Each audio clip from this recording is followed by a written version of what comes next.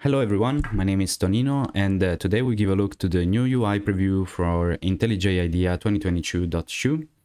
This was a closed beta preview that I've been using for the past 2 months, and it will be generally released to public in the next quarter, so keep an eye on the JetBrains website so you can use it as well.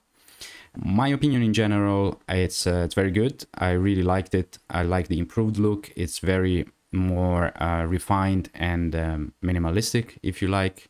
And today we give a look a little bit to what has changed. To start, I would like to mention that this is just a UI change, so there are no functional changes in how Intellij works.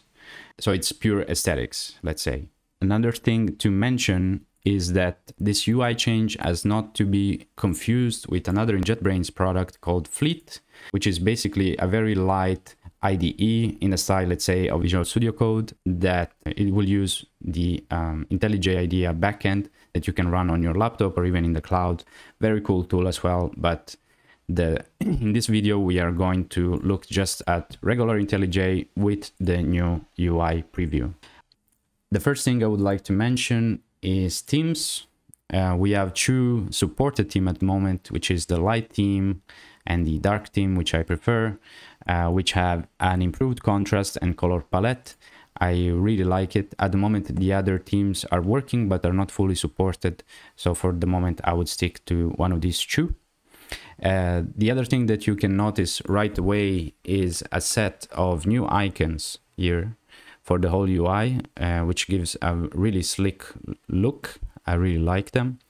And also the font used by the main UI here has been changed, is now the Inter font, which is already used for other Intellij products. The tool window is now collapsed here at the left side, but it's very nice. The icons are bigger and you can switch and change to whatever you need very easily. I like to use SonarLint all the time, so I can access it very easily from here. Another thing that I really like is how the header at the top is looking at the moment. It's very minimalistic. We have just a few things, and of course you can still access the menu here from the burger at the left side of the screen, and you have a VCS menu here to easily switch within branches and upgrade your whole project. And here at the center there is a project switcher and opening. Very nice, very handy.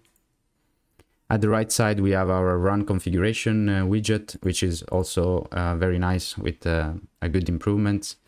And also the icons for Code With Me, Search Everything, and project settings have been improved and are bigger.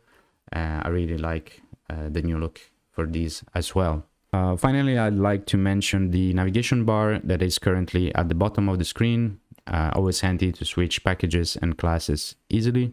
And also the debugger has an improved look. As you can see, all the buttons are way more clear in my opinion. There is a clear distinction between the call stack and the variable inspectors here. So yeah, let me know, what do you think about this new UI improvement from Intellij? Do you like it? Will you switch to it? Let me know in the comments, and I'll see you in the next video.